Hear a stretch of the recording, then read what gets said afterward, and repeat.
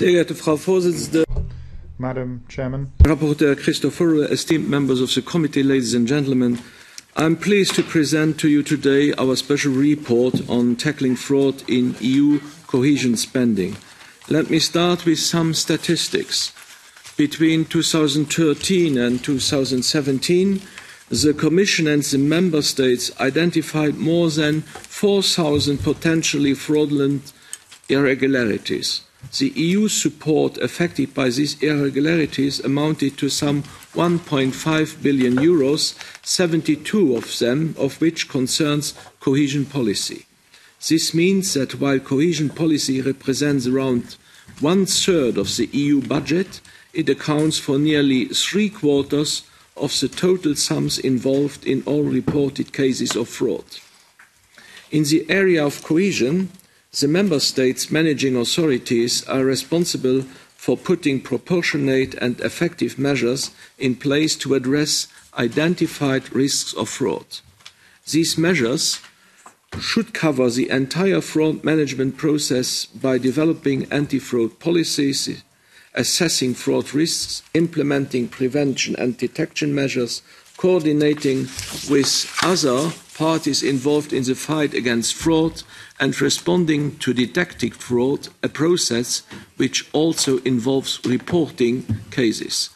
During our audit, we focused on the managing authorities and assessed whether they have properly fulfilled their responsibilities throughout the whole anti-fraud management process.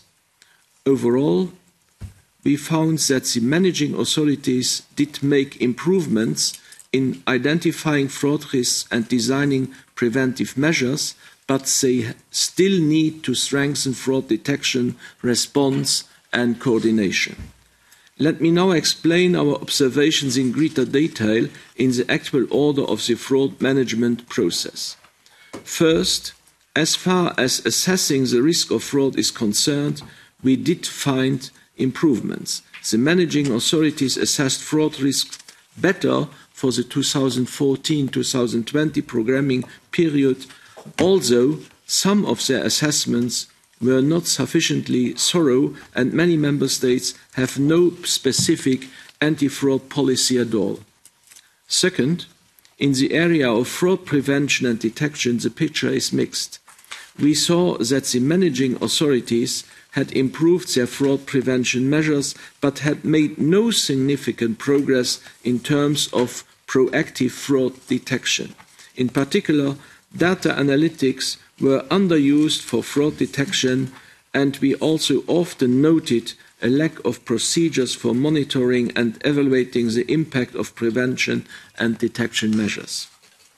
Lastly, in the area of fraud response, we found several weaknesses. Member States were not responsive enough to all detected cases of fraud.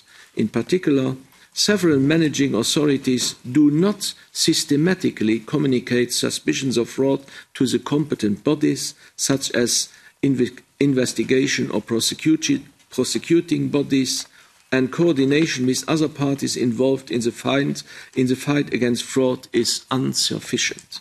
Moreover, corrective measures often have a limited deterrent effect, and the functions of the anti-fraud coordination services are insufficiently defined. In addition, the fact that cases are underreported affects the fraud detection rates published by the European Commission. For example, we found that the Commission's 2017 report on the protection of the EU's financial interest is not a true representation of the level of fraud actually detected, but rather an indication of the fraud cases that Member States decided to report to the Commission.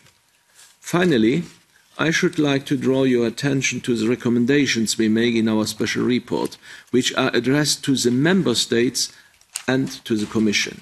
These include recommending that Member States should develop formal strategies and policies to combat fraud and improve detection measures by using data analytics tools as a matter of course.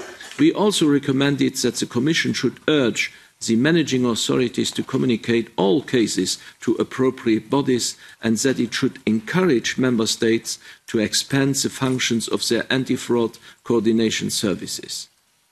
In conclusion, I should like to point out something towards the end of our report.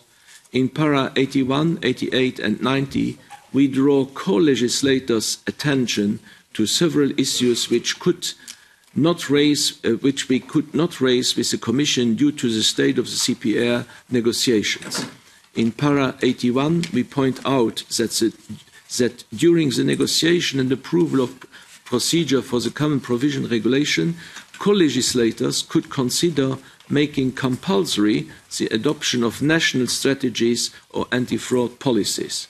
In para 88, we highlight that the use of proper data analytics tools to improve the fraud detection could also be made compulsory.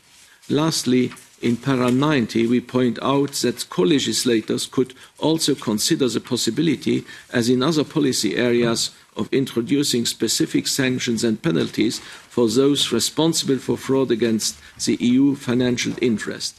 These sanctions could include proportionate monetary penalties or exclusion from EU funding for a specific period. It would be very helpful if the above issues could be taken into consideration during the CPR negotiations. Many thanks for your attention.